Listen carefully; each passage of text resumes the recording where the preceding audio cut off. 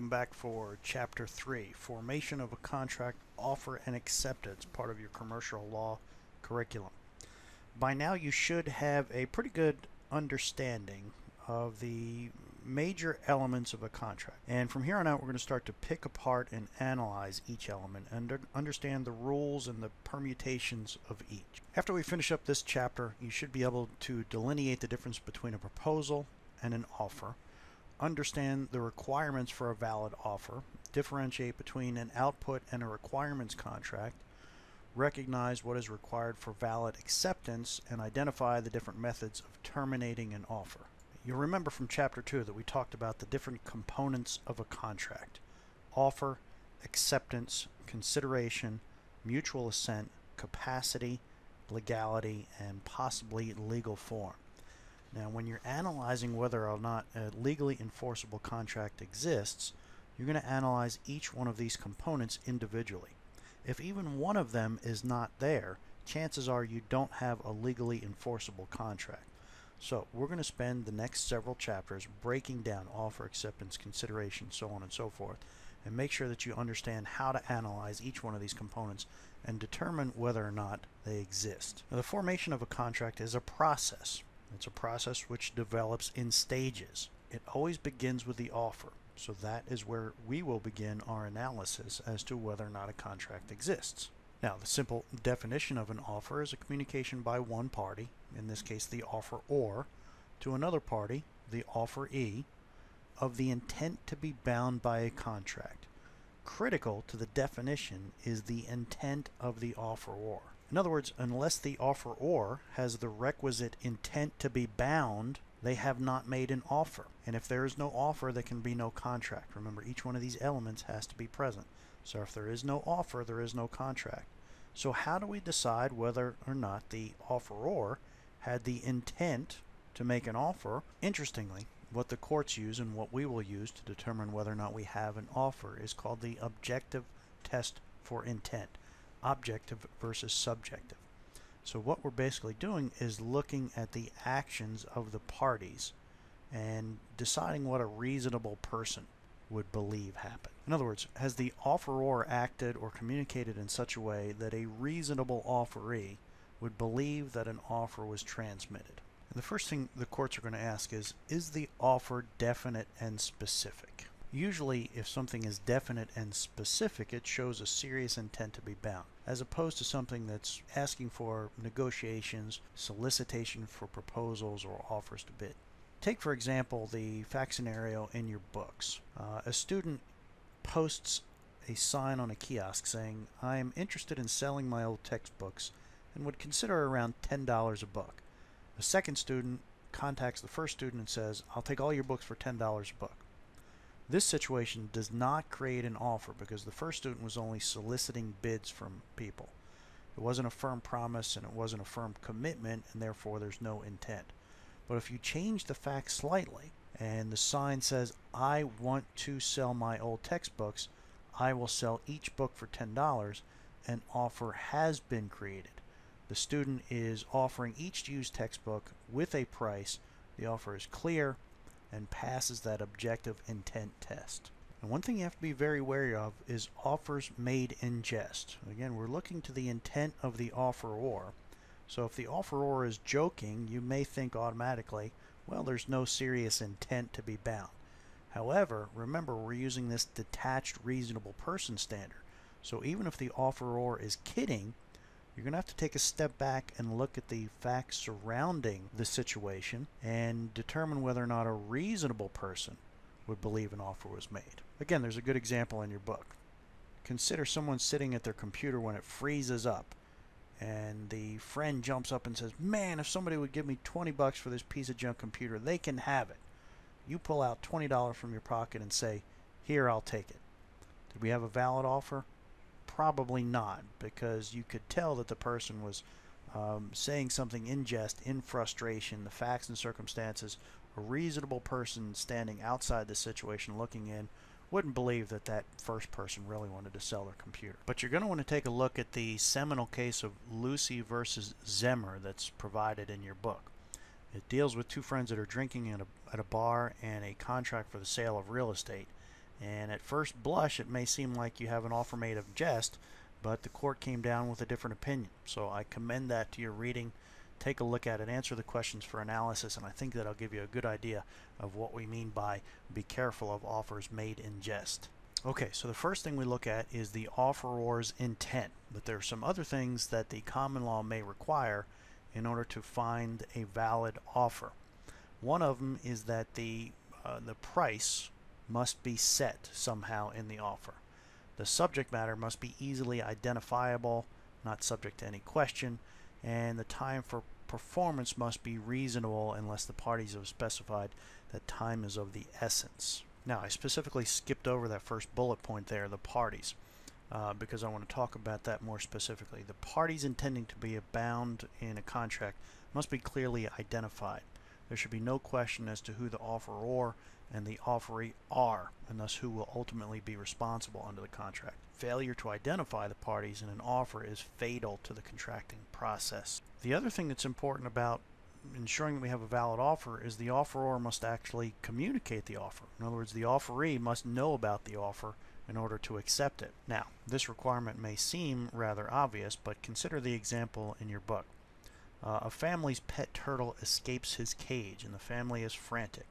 They post on one of the trees at the end of the street that they're offering $50 for the safe return of their pet turtle. 2 days later, one of the neighbors comes by and says that Charlie has wandered into the yard. Grateful, the family rushes to the neighbor's house to pick up Charlie. Can the neighbor claim the $50? Not unless the neighbor had seen the offer on the tree. If the neighbor knew nothing of the offer, he is ineligible to accept it and to receive the $50, because the law requires that the offeror communicate the offer and that the offeree know of the offer's existence for there to be a valid power of acceptance and a contract. Now, one question that comes up a lot is, what about advertisements? Are they offers? And courts have generally come down on the side of advertisements being solicitations or invitations to negotiate rather than a contract. Typical advertisements lack certainty as to quantity and the number of intended offerees, and therefore lack the specificity necessary to create a valid offer. I do want you to take a look at Exhibit 3.1, Requirements for a Valid Offer, in your book. That's a good exhibit that may help you to understand these concepts a little bit better. Okay, that brings us to the end of our analysis of the first component of a contract, the offer. Once we know that a valid offer has been made, we need to look at acceptance of the offer. Once an offer is communicated, it can be accepted. The acceptance is the response by the offeree to the offeror of an intent to be bound by the terms set out in the offer. Now, you remember, as part of the offer, we said that the parties had to be identified, and here's why. The acceptance has to be made by someone to whom the offer is directed. So if the parties are not identified in the offer, we don't know who the offer is made to. Take a simple example. You and your friend are sitting at a desk. You offer to sell your friend your new cell phone for $50. Somebody walking by can't jump in and say, "I'll take that deal," and thereby accept your offer, because the offer wasn't made to that person. The person identified in the offer was your friend and your friend only. So acceptance cannot be made by that person who just happens to be walking by and hears the offer made. Our next concept is what's commonly known as the mirror image rule. It's very important that you understand that this mirror image rule, and subsequently the mailbox rule, which we'll talk about in just a minute, are common law rules. Remember, we're dealing with common law here. When we start talking about the Uniform Commercial Code, the mirror image rule and the mailbox rule are going to be changed a little. So again, we're dealing with common law only here. Now, the mirror image rule is a basic rule that says the offer must be accepted unconditionally and unequivocally. Any change constitutes a counteroffer. The next rule I want to talk to you about is called the mailbox rule. And again, this is a common law interpretation. When we get to the UCC, it's going to be drastically different. But the mailbox rule essentially says when an offer is communicated by mail, the acceptance can be made through the same medium. The mailbox rule states that when an offer is communicated in the mail, the acceptance is effective upon deposit in the mail, regardless of receipt by the offeror. You can see why this would be problematic, because the offeree receives the offer writes down on the contract that they accept, puts it in their mailbox. Now, it hasn't left the mailbox in front of their house, but at that point we have a binding contract because the acceptance has taken place simply by the fact that the offeree has put that contract back in the mailbox. Now, to put another little twist on this, when we're talking about acceptance of an offer, acceptance is effective when transmitted if the offeree uses the same medium. So if we're talking about an offer that was mailed and an acceptance that was mailed, that would be the same medium. Acceptance effective when transmitted. If, however, the offeree uses a different medium, so let's say that the offer came in the mail and the offeree then signs the contract and sends it back via a bicycle courier. So the bicycle courier is different than the mail, it's a different medium. At that point, the offer would not be accepted until the offeror received that contract by way of the bicycle carrier, because it was a different medium. One important thing to understand: in a contract, we can change the terms of the mailbox rule.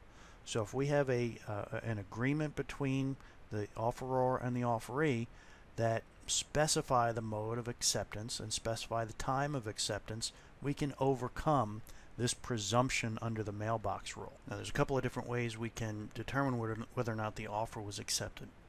Oral acceptance would be where the offeror actually hears the assent.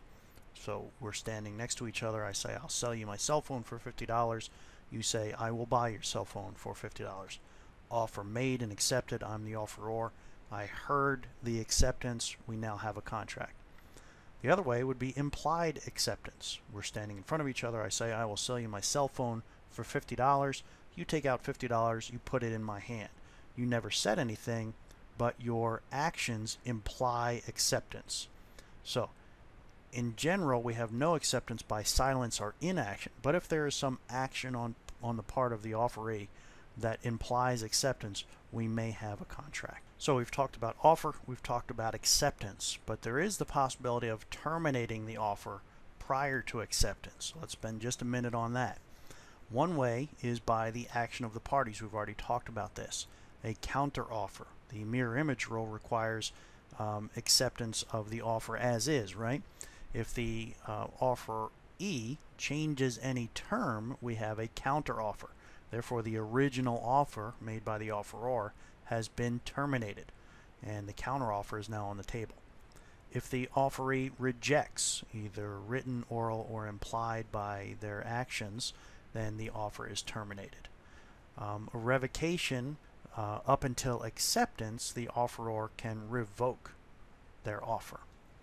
And then expiration. If there's no specified time in the contract, the courts will impose a reasonable amount of time for which the offer remains open. There are also some ways that an offer can be terminated by operation of law. These are factors that are outside the contractual party's control.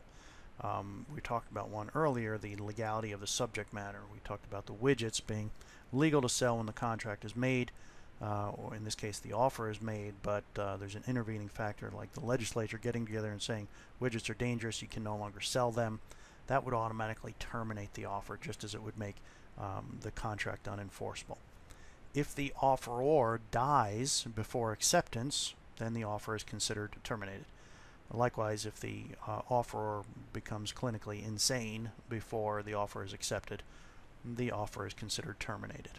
Finally, akin to that example we talked about with unenforceable contracts, if the subject matter is destroyed prior to the acceptance of the offer is considered terminated. So our example was, I offered to sell you all of the corn in my field, and prior to accepting that offer, a swarm of locusts comes through and eats all of my corn. It no longer exists. Automatically, as long as that corn no longer exists, the offer is considered terminated. Now, all of the things we've talked about today can be overcome by agreement of the parties. What we're dealing with here is the common law way of interpreting contracts. Always keep in mind that two adults who have the capacity to contract can agree to just about anything as long as it's not illegal. So when we're drafting an offer, we want to be specific as to the manner of acceptance, when acceptance will be effective, the expiration of our offer, and so on.